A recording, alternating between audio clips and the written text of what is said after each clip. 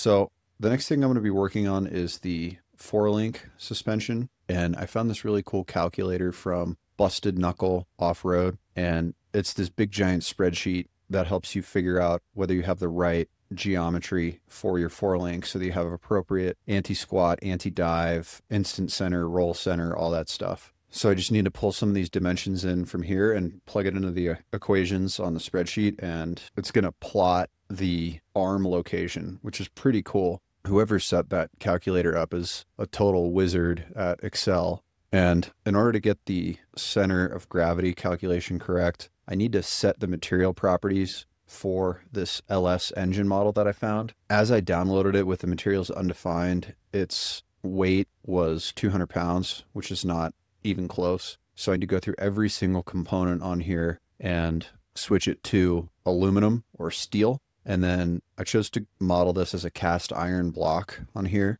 to give a little extra margin on the weight so that when I'm modeling this, this engine assembly can account for the total mass of the engine, all the accessories, and everything else that's connected to it, even though most likely it'll probably be an aluminum block LS that I would end up using, but some people run iron block V8s on race cars. So I don't know if you guys have any opinions on whether iron block or aluminum block LS is better. The jury seems to be out online, so I'd love to hear all of your incredibly strong opinions about iron block versus aluminum block LS engines and strength, reliability, power capability, all that good stuff. So the center of mass is about there, and I need to draw some instant center lines. So that's a line that goes from the bottom of the rear wheel to the front of the rear wheel. And you can see the four-link geometry starting to take shape in those plots on the Excel spreadsheet. The trailing arms are going to be parallel to the vehicle, and then the top four-link mounts are going to be triangulated